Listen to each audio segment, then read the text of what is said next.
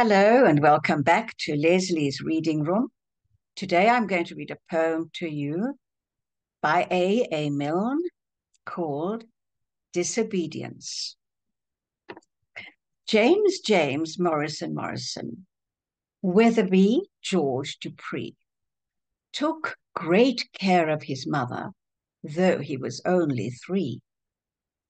James said to his mother, "Mother," said he, "you must never go down to the end of the town if you don't go down with me." James Morrison's mother put on a golden gown. James Morrison's mother drove to the end of town. James Morrison's mother said to herself, said she, "I can get right down to the end of the town and be back in time for tea." King John put up a notice: "Lost or stolen or strayed." James Morrison's mother seems to have been mislaid. Last seen wandering vaguely of her own accord. She tried to get down to the end of the town. 50 shillings reward.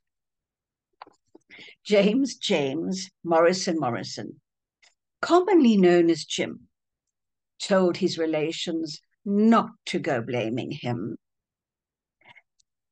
James said to his mother, "Mother," he said he, "you must never go down to the end of the town without consulting me."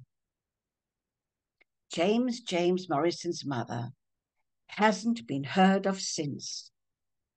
King John said he was sorry. So did the Queen and Prince.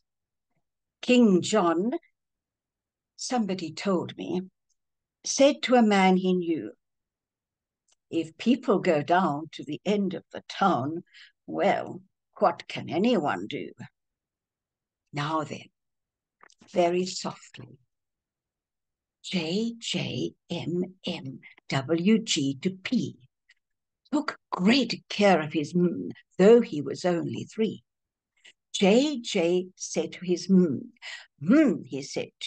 he said he, "You must never go down to the end of the town if you don't go down with me."